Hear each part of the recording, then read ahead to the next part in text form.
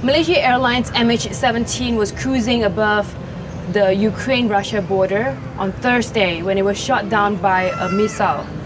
Now, family members who are expecting the return of their loved ones at the Kuala Lumpur International Airport were given a terrifying notice instead.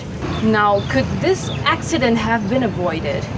And what's going on in Ukraine that the conflict between the Ukrainians and the Russia-backed rebels have reached this level? So why don't you make a date with us on Thursday inside at 8 p.m. to find out more.